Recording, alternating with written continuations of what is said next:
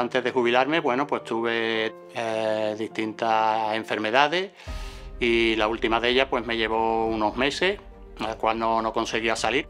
Como decían los estoicos, tener presente la muerte nos da vida.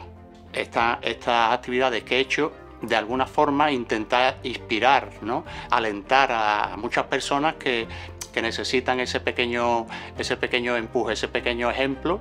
Los sueños son eso, son algo que cuesta trabajo conseguirlo, hay que lucharlos.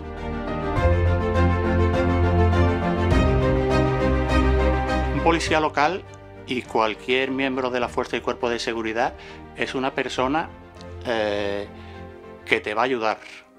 Ese es la finalidad fundamental, que te va a ayudar.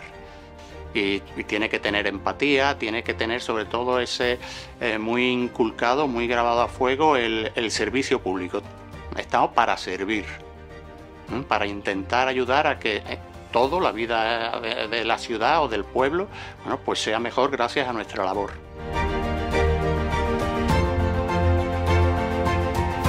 En el distrito he organizado muchas actividades y entre ellas pues me parece que fueron en total 25 donaciones de sangre que se trasladaban allí el equipo técnico oportuno, y esas donaciones de sangre no solo eran para los policías del distrito y de la policía en general, sino también para los vecinos. Se implicaba también a los vecinos.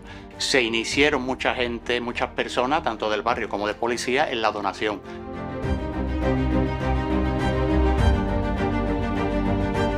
Una vez que me he jubilado, bueno, pues tenía en mente realizar muchas cosas. Todavía tengo algunas pendientes, pero una de las que tenía fundamentales y prioritarias era realizar una travesía que se llama la Transpirenaica, que es cruzar los Pirineos, y después, bueno, pues lo enlacé con el Camino de Santiago, que tanto me gusta, que tanto me aporta a mí y prácticamente a todo el mundo que lo hace.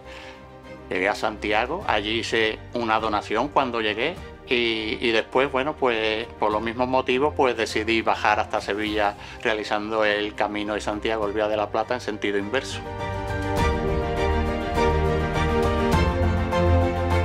Echo de menos la policía porque han sido muchísimos años, y no solo por muchísimos años, sino porque me ha gustado, me ha encantado.